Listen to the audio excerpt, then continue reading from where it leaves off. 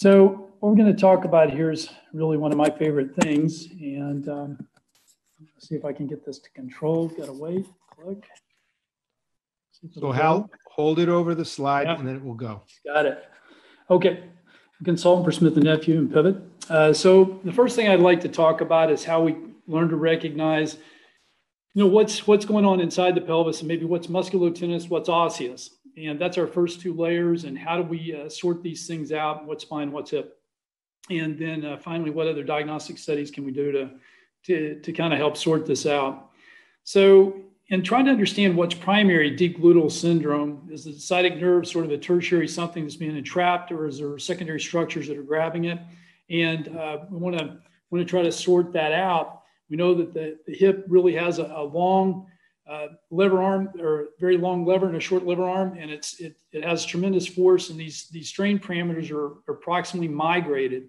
In our cadaveric studies, we've been able to look at this, and when we change the angles, we're able to affect the amount of strain that's transmitted approximately through the SI joint up into the lower lumbar spine. Well, there's muscles and tendons in those areas, and sometimes, just like the psoas with anterior cam or pincer, it gets tight. Well, the piriformis is sort of that muscle posteriorly.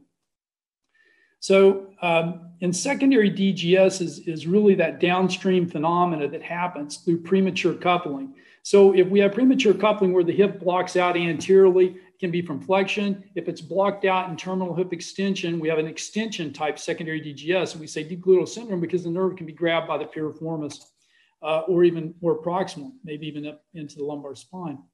So there's a lot of etiologies that can contribute to a secondary deep gluteal syndrome. Most of them have to do with just terminal limitation of hip extension or hip flexion, or it can be a combined through torsional anomalies. These are downstream troubles.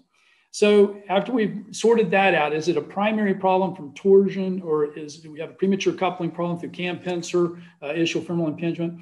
We can look at, and we think that maybe it's something primary. We have to make the determination, is it intrapelvis or is it extrapelvis? The second tip here is just to consider that. Is the piriformis grabbing it inside the pelvis, or is it external? And is it being manipulated? Is the piriformis being stimulated hyperactivity through some sort of space-occupying lesion, endometriosis, vascular anomalies, space such as a cyst, and this can also contribute to piriformis, increased tonicity. And if you have this 17% penetration, it really depends if it's a muscle or a tendon through the piriformis, is how well it's going to respond to physical therapy. It can be a scar in the extrapelvic or in the intrapelvic region. The intrapelvic more from abdominal surgery, and the extrapelvic from trauma. It can occur in the hamstring from hamstring avulsion, both proximally and distally. It can occur from osseous entrapment of the posterior edge of the greater trochanter, or even the ischial tunnel through dysmorphism or prior fractures. We can diagnose this through use of ultrasound and deep flexion, abduction, external rotation, just to make sure that nerve is supposed to move and glide as it comes into contact. You can see the posterior edge of a little bit of a dysmorphic greater troch hitting the posterior edge of the ischium there. So it can be a varicosity. It can be a varicosity inside the abdomen, or it could be a varicosity at the ischial tunnel. So we have to always make sure that we rule out the lumbar spine, and we do that for me with straight leg raise and a slump test.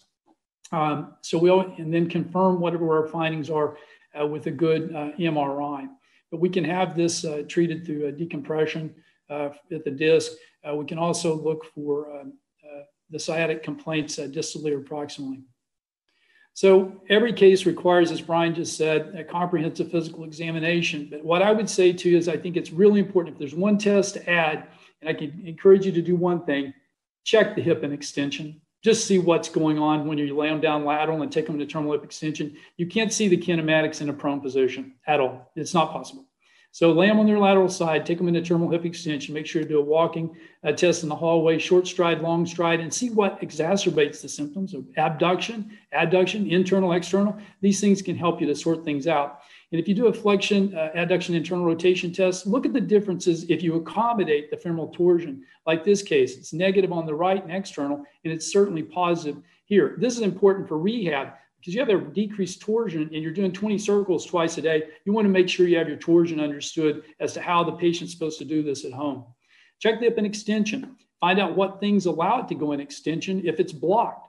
Is it abduction, ischial-femoral impingement? Is it internal rotation, increased torsion? Is it decrease? Is it you have to externally rotate? And we can do that as we take the hip and extension in those 3 different types. So old slide, first case of IFI with Ehlers-Danlos. Can't get an extension here. I like to show it because I think it's very well demonstrates the concept.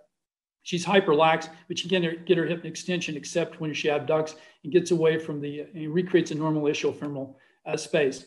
Here's an increased femoral torsion. Here we are, can't get terminal hip extension. It's blocked out, -10. And then all we got to do is internally rotate. This is a 40-degree of anteverted case. And then once we get that posterior wall of the femur off of the back edge of the acetabulum, the hip will go into extension. Solution, derotation. So, so when we look at this, we can confirm our suspicion from our clinical examination by doing imaging studies that assess all 3 planes, but it has to be done properly. Especially, we need to have the patient walk, then the patient has to be into an MRI scanner. We like to use MRI to reduce the radiation. We put the same bimalleolar distance with the normal foot progression. If they externally rotated, they're taping external. If they're internally rotating when they're walking, they're taping internal. And then we make the MRI based upon that with the knee distances as well. So I think that how we do the MRI is very critical in making sure that we understand this. And then that way we can measure our femoral torsion, the ischial-femoral spaces. So the diagnosis of posterior hip pain really is a team effort. And, but we need to keep in our understandings of both primary, secondary causes DGS, femoral torsion, and terminal hip extension. But every hip exam deserves it to be assessed in terminal hip extension. And that contributes also to the core strain anteriorly that Brian just talked about. So thank you very much.